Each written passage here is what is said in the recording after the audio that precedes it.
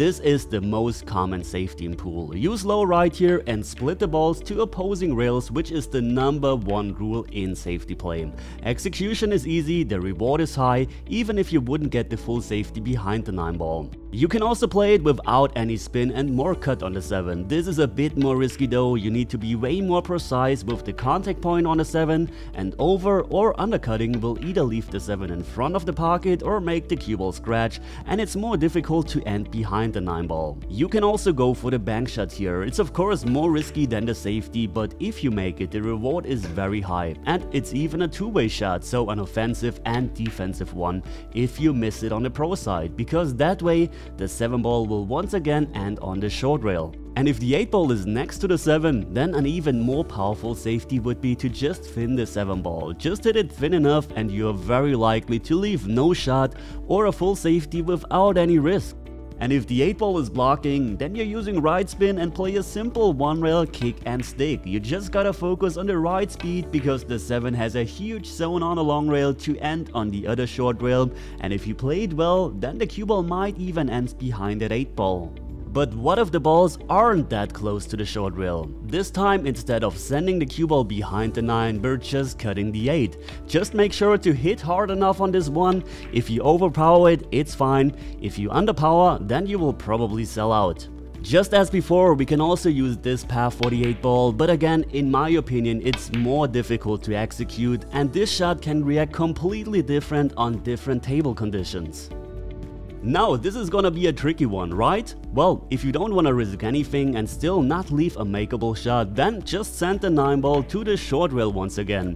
You just gotta hit it with a good speed to not leave anything. And if you really want to put pressure on your opponent, you can also roll behind that side pocket point. This is really powerful, but if I'm further away from the 9 ball, I would never dare to play this shot. It's just way too risky.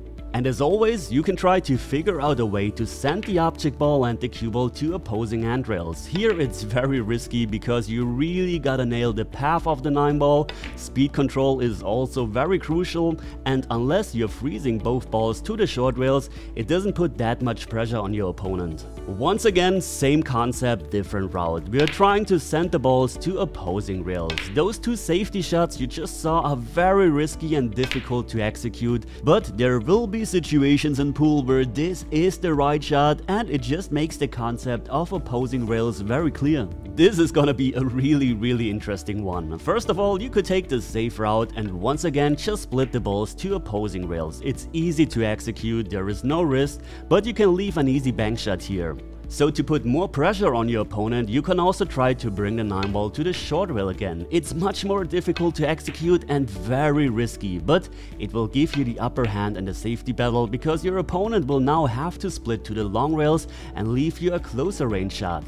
And if you play the rail first with maximum right spin, we actually have another two-way shot. It's a bit risky, but there are many situations where you can use this kind of shot. Here you also need to be a bit careful because the corner scratch is definitely on.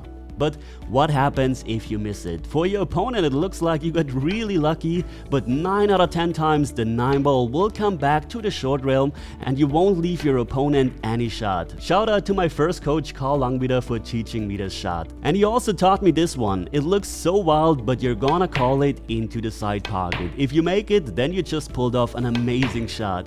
Maybe I get lucky. And what happens if you don't make it? It looks like the balls are flying uncontrolled all over the table, but we actually brought the 9 ball to the short rail again. And if you want to learn more about this shot, check the link in the video description. Now once again, pause the video and make up your own plan.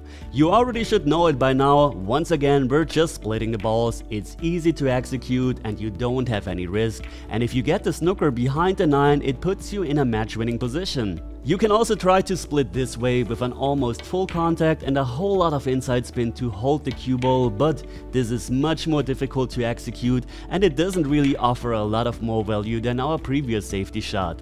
If you still want to split to the short rails, you can also play the kick and stick from behind because it's much easier to execute. Call it into the side pocket, and if you miss the pocket, you have a strong safety. The only danger is hitting the point of the side pocket, but the reward is definitely worth the risk.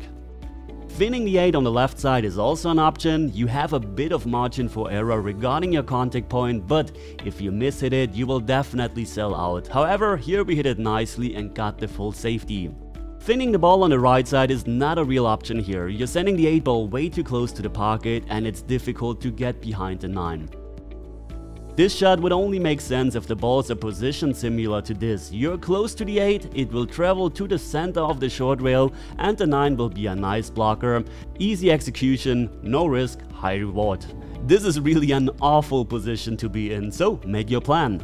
The split shot is still an option, but with both balls positioned on the center line, it becomes so much harder to execute. And if you slightly miss it, you will sell out and leave a shot for your opponent. That's why you can also slightly cut on the left or on the right and go for the intentional double kiss split shot.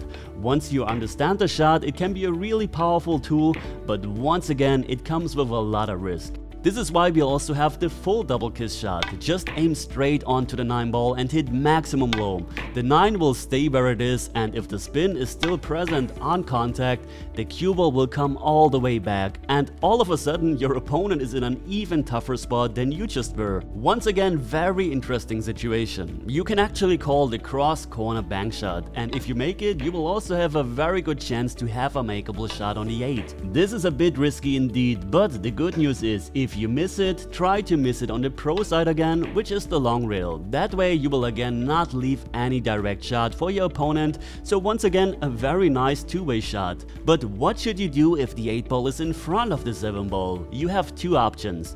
The safe way to go is to just slightly graze the 7 ball rail first, that way you will never leave any clear shot for your opponent. However, he will have a clear view on the 7 and still has the upper hand in the safety battle.